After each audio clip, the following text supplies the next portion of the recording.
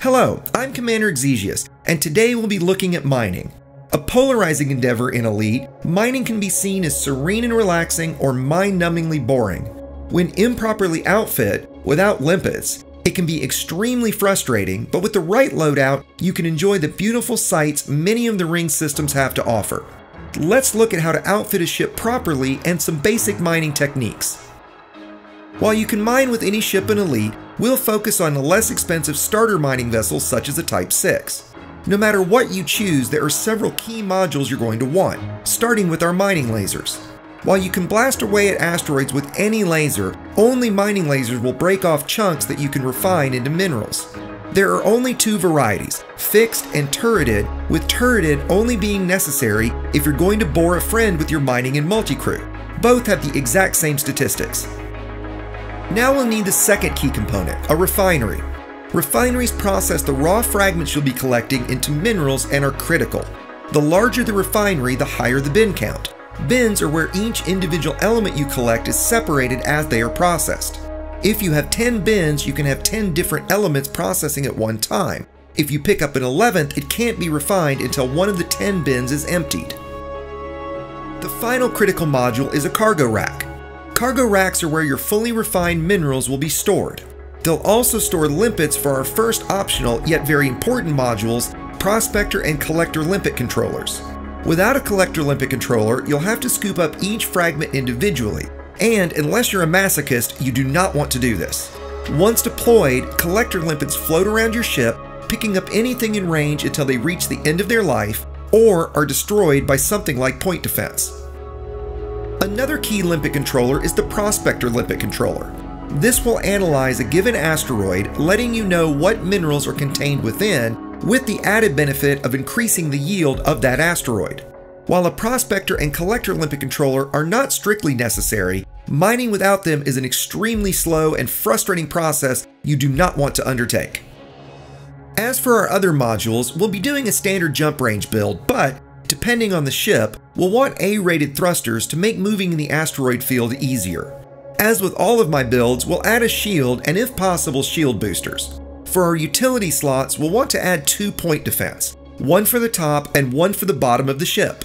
It's likely at some point a pirate will attempt to hatch break you while you're mining, and point defense can protect against those hatch breakers. We can go with D-rated sensors as we won't really need much range with a ton of asteroids in view. Now that we're ready to go, don't forget the final critical piece, limpets. These aren't restocked by standard restocking. You need to head to advanced maintenance, restock, and choose limpets. While you don't necessarily need to fill your hold completely, given their low cost, I suggest just filling up anyway. You can always jettison them later if you have too many. Before heading out, we'll want to set our module priorities and Firegroups. If you're new to Power Priorities, have a look at our previous tutorial on the subject, linked on screen now. For our Firegroups, we'll want to assign our mining lasers and collectors to one Firegroup and our prospectors to a second. That way we can deploy our collectors while firing our mining laser. Now we need to find a place to mine. While you can use in-game resources, such as the system map to determine what resources a body has, we'll be using EDTutorials.io to find our location. We'll use the Bodies tab, and once there, we'll set System Reserves to Pristine, Ring Type to the type we're looking for, and Current Location and Reference System. The ring type is going to be determined based on the mineral you're looking for. The best advice I can give here is to do a quick Google search for the mineral you're searching for to determine what type of ring to mine.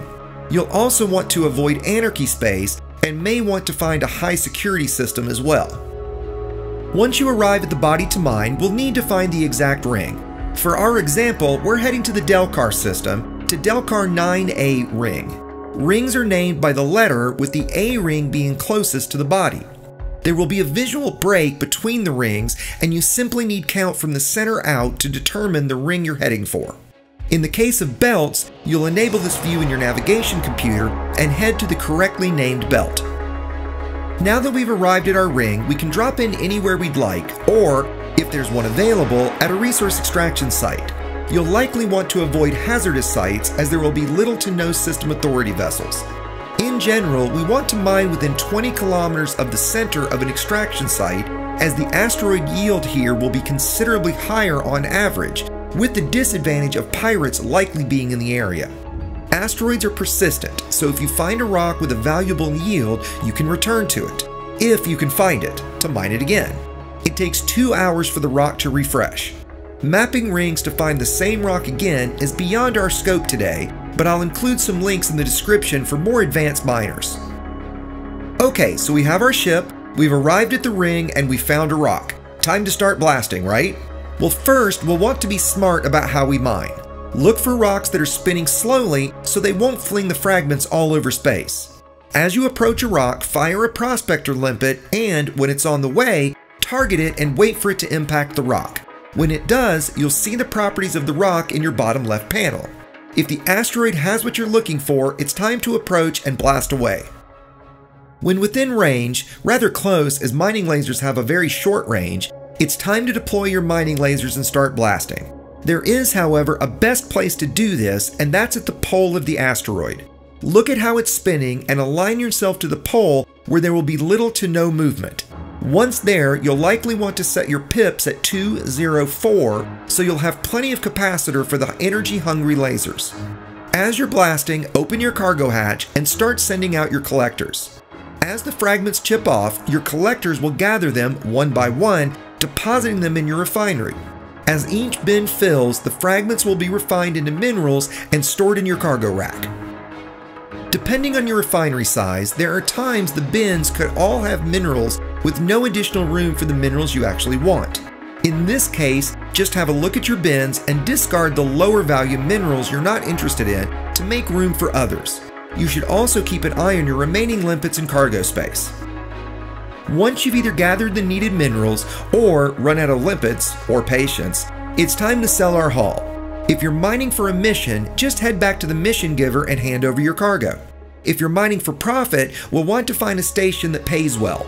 For this, we can again head to eddb.io, then to the Commodities tab. Select the mineral you're selling from the list, enter your current system, and switch Buy or Sell to Sell, remembering to adjust the other settings as necessary. Once you search, you can sort the sell column to find the station paying the highest price for that commodity. Be sure to have a look at the Age tab, as these values aren't always 100% accurate. Hopefully this guide will have you mining properly in no time, so you can not only complete mining missions and make profit, but you'll be well on your way to mining the 500 tons you'll need to unlock the Engineer Selene gene. While mining isn't my favorite activity, there are times it can be very relaxing to put on some great music and just float in the asteroid field, something that can be very impressive with the scale of virtual reality. Once again, this has been Commander Exigeous, reminding you to fly dangerously, and thanks for watching.